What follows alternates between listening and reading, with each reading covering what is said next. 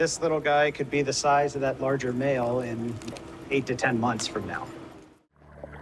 In 2022, a critically important species of sea urchin that grazed seaweeds and algae was killed off by a deadly parasite, leaving the reef in serious trouble.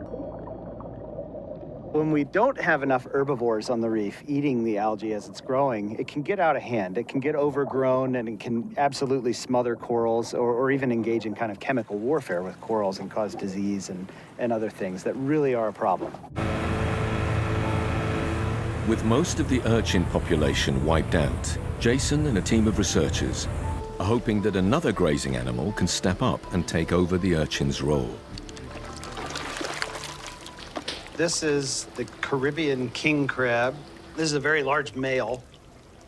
They're phenomenal herbivores. They eat algae, and they eat algae that other stuff won't, more algae than most of the urchins in the region as well.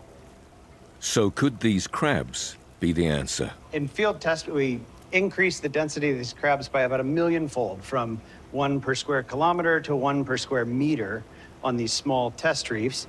And over the course of 1 year, they grazed the algae down by about 85%. But the number of crabs needed to make a real impact is mind-boggling. Just to meet the needs for 7 of the reefs that we're working on, we're going to need to produce 2.8 million crabs. To create such an enormous army of algae eaters, Jason has set up a huge crab breeding facility. Here's a little baby right here. You can see him on my finger now. This little guy could be the size of that larger male in 8 to 10 months from now. Today, Jason is diving to check on his expectant mothers. These dark red eggs, they're about halfway through. So she's probably a week and a half in or a week and a half out from hatching.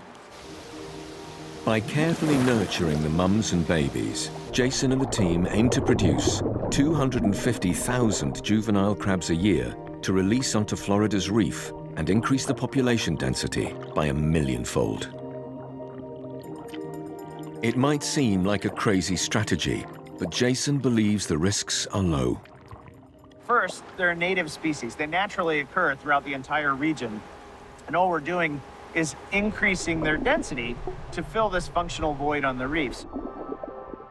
By closely monitoring the crabs and their effects on the reef, Jason can detect any adverse effects.